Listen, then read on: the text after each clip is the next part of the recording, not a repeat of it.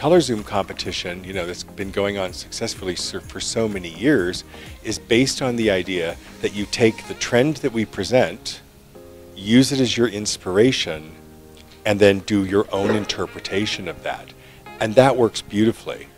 But what we heard back from our salons and from our stylists is that people don't want to copy another image anymore, even for their own inspiration. What they want to do is express their own creativity. And to be quite honest with you, that fills me with such joy. I already know what Goldwell looks like because I get to participate in creating the imagery for it. So I think it's great if people want to use the images for their inspiration, but I want to see what they can do. I want to see what is in their heart to create.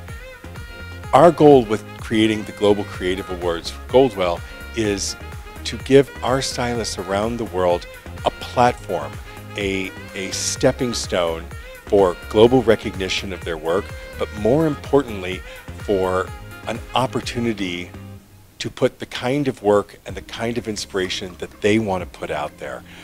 The quote from Michelangelo that said, "I saw an angel in the marble and I carved until I set him free." And that's exactly what hairdressers do.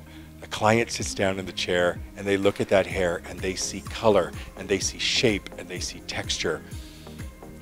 That's what I want to show. I don't want to show a copy of another image. I want to see what they can do. I want to see their angels.